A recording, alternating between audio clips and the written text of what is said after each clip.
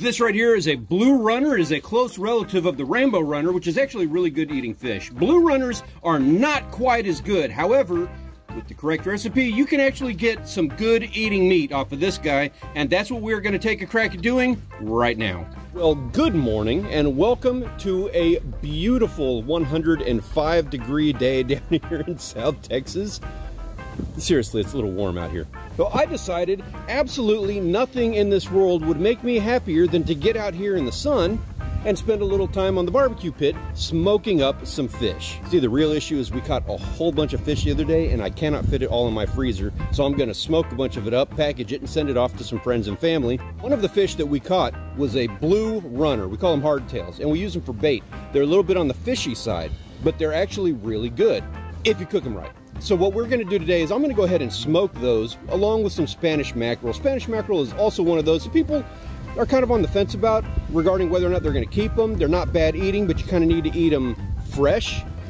I had these frozen about a week ago now, and today I'm going to smoke them up with the blue runner. Very simple recipe. I'm simply cutting out the bloodlines on these fish. I've actually already slathered them in barbecue sauce right here. Very, very simple. Now I'm just going to throw those on the smoker. I'm only going to do that for maybe an hour. They're pretty thin fillets, so they cook really quick and they come out really good. I just did some shark earlier this morning. Savannah absolutely loved it. You are not going to go wrong by smoking any of this stuff, but I do suggest cutting out those bloodlines before you smoke anything. It's going to make a difference on the flavor. Your family will thank you. All right, let's do this. It's time to start smoking.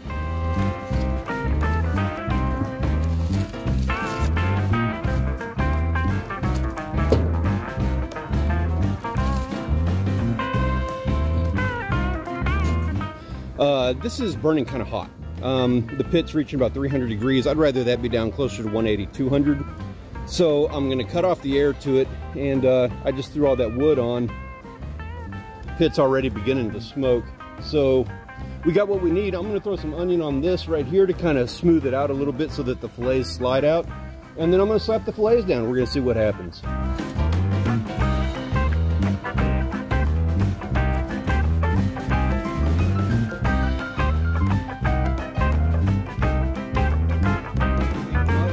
Take long for them to cook really well on these little smokers.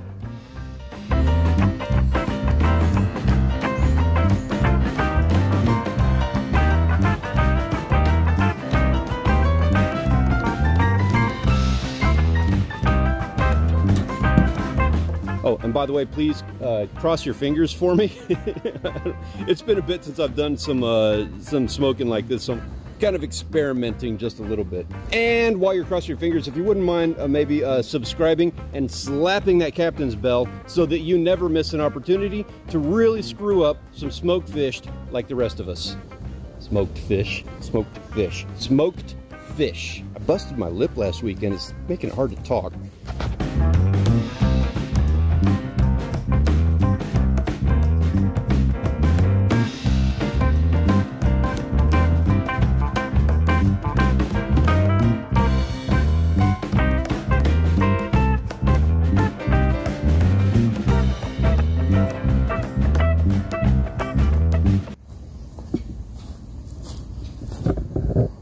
Let's check this guy out, see how they're doing.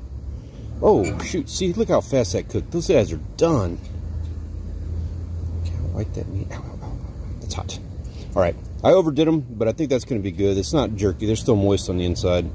I'm going to grab a plate right now. We're going to pull those out of there and take a little bite and see how they taste. I'll let them cool down, let Savannah take a bite, and she will be the judge as to whether or not these came out really good, or we maybe need to try doing this sort of recipe with a different kind of fish.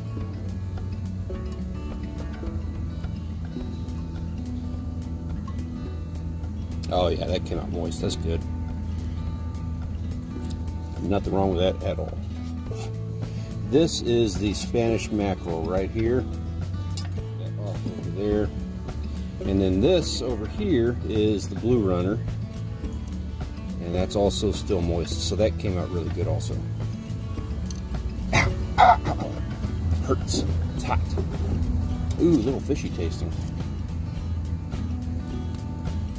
Not sure about this. We will see. But that's a lot fishier tasting than I thought it was going to be. little bit better. It's kind of warm out here. I think we're up to about 110 right now. This is a little piece of the Spanish mackerel. Now it's cooled off just a hair, you know, down to 110 or whatever. Then let's take a look, Spanish mackerel, see how that came out. We'll do the same with Savannah. The fish taste is fine. The meat itself is good, a little bit overdone. It's not quite as moist as I would have liked it, but then it's also a really tiny piece. Thicker fillets probably came out better.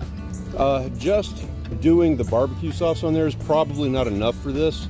I would suggest letting it brine in the fridge in barbecue sauce, something like that, overnight before you go to smoke it. The last set of fish that I did came out a lot more flavorful, and I brined that for about 48 hours. Almost too flavorful. 24 hours ought to be perfect on whatever brine or marinade or however you're going to do it. It's going to make a difference. This just kind of came out a little bit plain. Not bad though. Nothing wrong with that. I could eat that. That's a snack. Okay, here is the Blue Runner. Now, I'm not exactly sure if I've ever eaten Blue Runner. I've eaten a lot of stuff before, and I just can't remember. So, you know, experimenting here. Same deal. I prepared it the exact same way as I did that Spanish mackerel. Let's see how it turned out. The same kind of deal. The texture is about the same. In fact, I want to say that it's probably a little bit more firm than the Spanish mackerel, which is a good thing. The flavor itself, also the barbecue sauce, I would have liked to have marinated this or brined it overnight. That would have made it taste a little bit better. It has a little bit of a fishy hint to it, a lot more so than the Spanish mackerel. It's not bad, but it is evident. There's a little bit of a fishy hint to it. Totally edible. There is a slight noticeable difference, though, in the fishing flavor between the Blue Runner and the Spanish mackerel. I think I like the Spanish mackerel better, but all this needed was just a little bit more preparation, and this would have come out just as good as anything else. Blue Runner, smoke it up, it's totally good to go. Again, I do suggest marinating this overnight. It's going to make for a little bit better flavor, but you can totally do this all day long. That is an edible fish.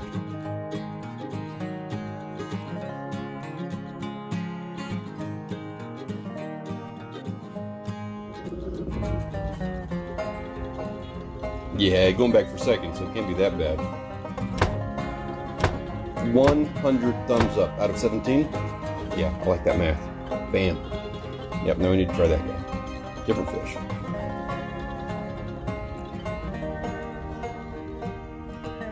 And oh, we're getting a second bite. Not bad, not bad.